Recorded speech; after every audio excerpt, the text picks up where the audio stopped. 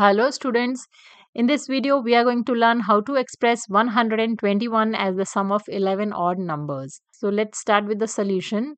We have 121 and 121 can be expressed as square of 11.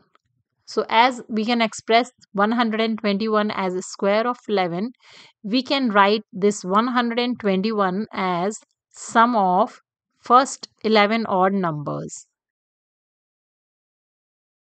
121 equals 1 plus 3 plus 5 plus 7 plus 9 plus 11 plus 13 plus 15 plus 17 plus 19 plus 21. So the sum of all these first 11 odd numbers will be equal to 121.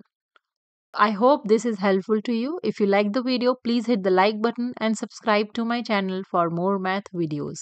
Thanks for watching.